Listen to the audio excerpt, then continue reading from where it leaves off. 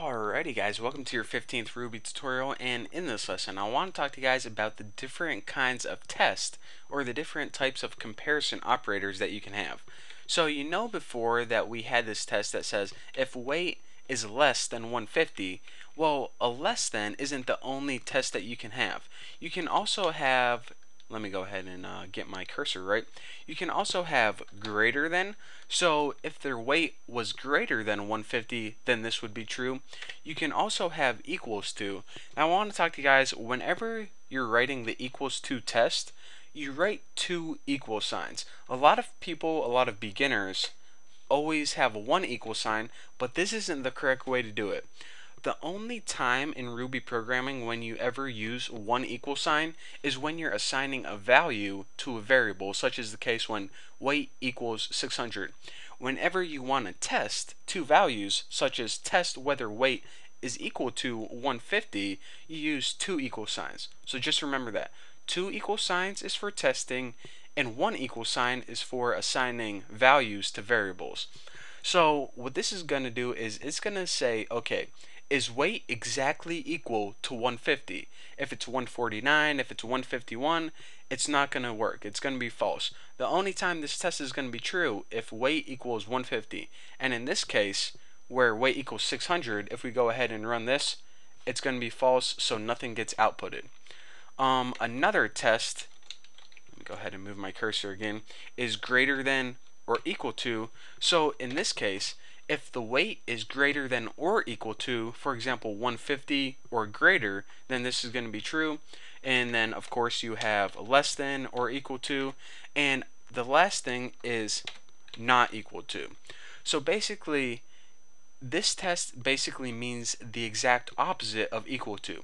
So whenever we have equal, the weight must equal 150 exactly. Whenever we have weight exclamation point equal to, this means weight not equal to. Basically, if the weight is anything but 150, then this test is going to be true.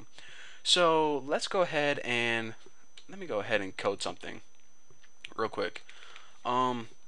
You do not weigh 200 pounds if weight is not equal to 200. So let's go ahead and run this and see what we get. It says you do not weigh 200 pounds, and that is because our weight is 600. But what if we go ahead and set weight equal to 200?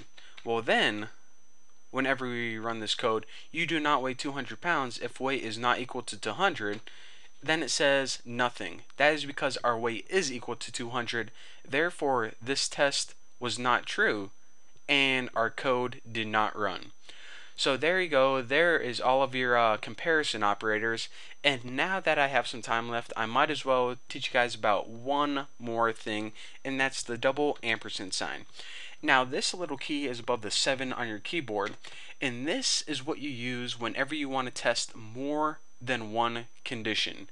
So by condition, I just mean a test. Weight is not equal to 200 is a test. Weight is less than 150 is a test. But what if you wanted to test multiple tests at once? Well, let me go ahead and show you guys an example. Let's go ahead and set our person's weight equal to 170 pounds. Oops, I forgot to put an equal sign, and that's what happens when you don't put an equal sign.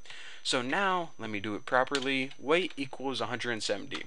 So just remember that our person weighs, or we can just say that I weigh 170 pounds. Now we want to run a test, and we just want to output on the screen, you are healthy if not only does the weight have to be greater than 100, but say the healthy range is from 100 to 300 pounds. We're being very generous here. So not only does your weight need to be greater than 100 pounds, but also we want to run an additional test. And your weight needs to be, weight needs to be less than 300. So what it's going to do is it's going to test both of these things. Is your weight greater than 100? And is your weight less than 300? If so, output on the screen, you are healthy. So let's run enter and see what we get. It says we are healthy because our weight was 170 pounds. It was in the healthy range. So again, just remember this. Whenever you want to test multiple tests, you need to join them with a double ampersand sign, the sign above the 7 on your keyboard. So let's say that the weight was actually 600. This obviously is not healthy for any human being, no matter who you are.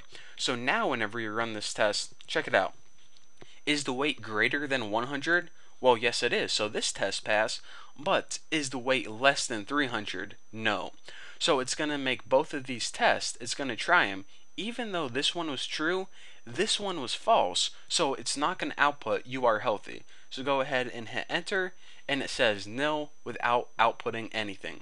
So again, just remember that whenever you have multiple tests using them with a double ampersand sign, both of the tests need to be true in order for you to run the code. Did I say run the code? Run the code. If one of those or both of those are false, then it's not going to run. So there you have it. That is how you use multiple comparison operators and multiple tests using the double ampersand. Hopefully you guys understand now. So in the next tutorial, I'm not even going to tell you guys. You guys are just going to have to watch because it's going to be awesome. But for now, thank you guys for watching. Don't forget to subscribe, and I'll see you guys later.